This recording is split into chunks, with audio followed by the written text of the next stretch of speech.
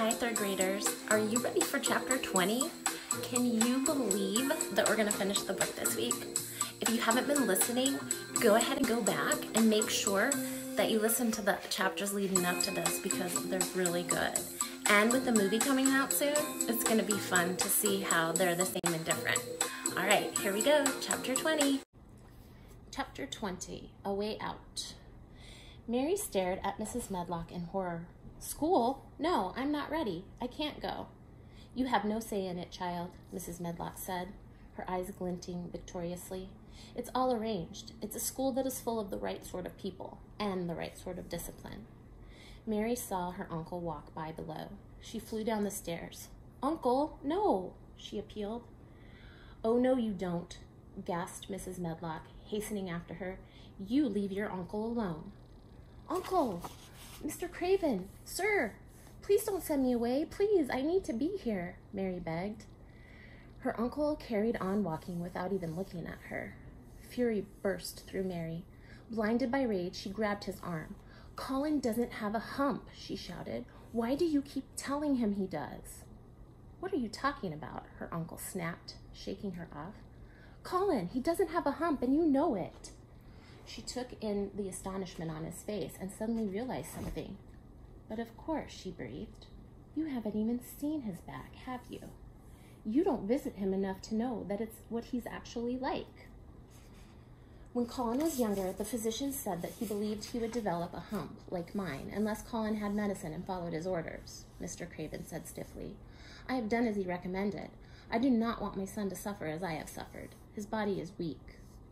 But not because he has a hump, Mary exclaimed. Suddenly she saw the chance to make things better for Colin. It's only because he's shut up and he's made to believe that he's an invalid and never gets up to use his legs. You can change that, Mary said passionately. He isn't dying. Please, you've got to believe me. A puffing Mrs. Medlock had now reached Mary, and she tried to pull her away. Stop with your talking, or this is going to get much worse. But Mary fought her off. She had to make her uncle understand. This isn't what Aunt Grace would have wanted for Colin, she cried out passionately. Don't you see, Uncle? This isn't what she would have wanted for either of you. Mr. Craven erupted. Silence, child.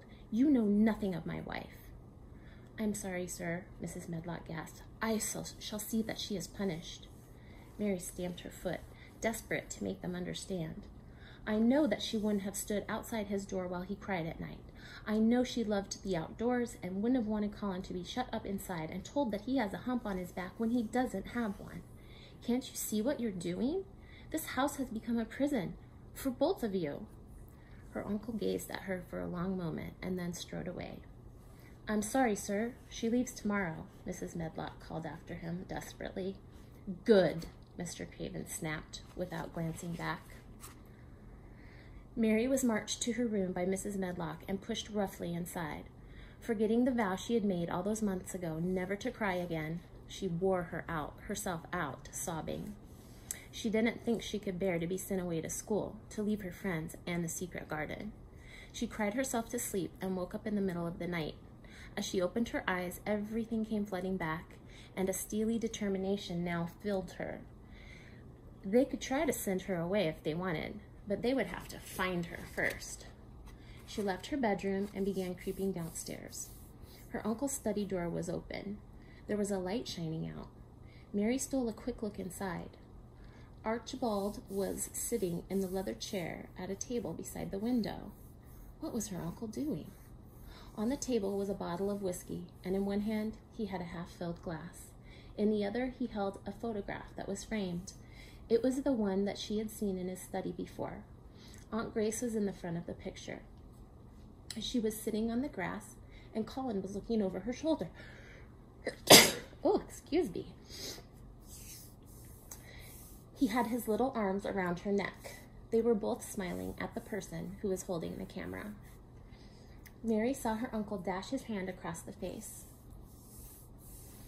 What have I done? He muttered to himself. Oh, Grace, what have I done? She swallowed, and then she was about to creep past when there was a fizzle, and the light suddenly went out. Mary froze and waited for her eyes to adjust. Using the light from the moon, her uncle fumbled with a candle and some matches. He burned his hand as he tried to light it and exclaimed angrily as the match went out.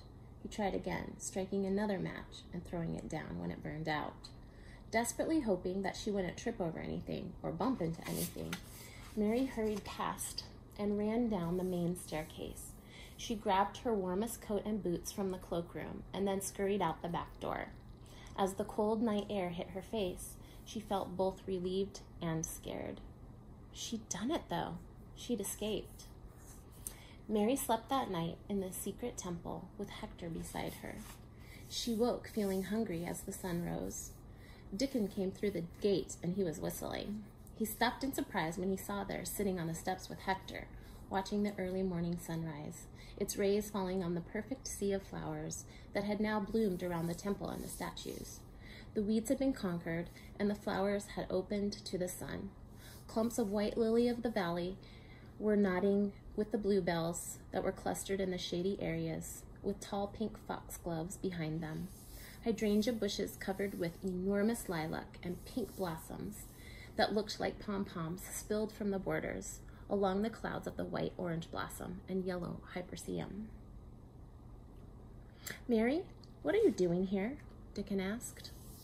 "They're going to send me to some school today," she said gloomily. "But I'm not going to go. I won't, Dickon." He nodded, understanding. "Colin will be wondering where I am," Mary said anxiously. "Can you go to him? Get Martha to help you. And could you bring him here?" She watched as he left the garden. What would everybody be doing at the house? Well, she realized that they would know she was gone by now. What would they be saying? A feeling of satisfaction that she had outwitted Mrs. Medlock filled her, though. It warmed her and made her forget about her cold fingers and toes. As the sun rose higher, she felt its warmth sinking into her skin. She went to the stream to get some water. When she came back, she saw Dickon pushing Colin in his chair. Both boys were looking excited and flushed. "We had such a near miss, Mary," Colin called. "Mrs. Medlock almost caught Dickon in my room. He had to hide in my wardrobe. When she left, he had to push me as fast as he could. I thought he was going to bounce me clean out of my chair." His eyes flew to her face. "What's going on? Dickon said you had to run away." She ran over to him. "I have run away. I can't go to school, Colin. I just can't." She looked around the garden. "And I don't need to." A plan had formed in her mind overnight. "I'm going to stay here." She saw his doubtful look and rushed on. "I'm going to be happy.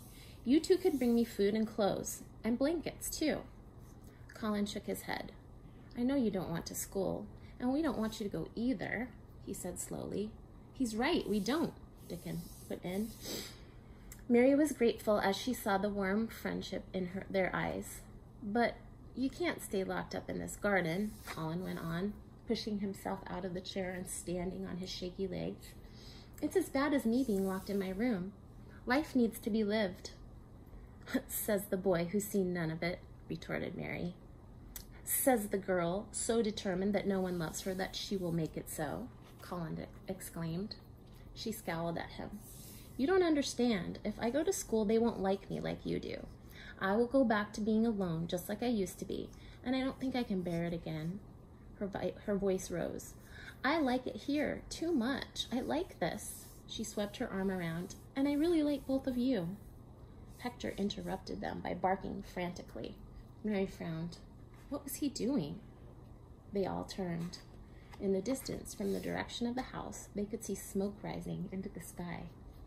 "That's smoke," said Colin, his expression turning to alarm. "Is that normal?" "No," said Dickon anxiously. "It's coming from the house. There must be a fire," gasped Mary. "Father!" Colin cried. "Martha!" said Dickon in fear. Mary didn't hesitate. She sprinted toward the gate, and Dickon followed. Colin took a few hobbling steps after him. Mary glanced back and saw the frustration and the defeat in his face. "I can't," he shouted. "But you guys, go!"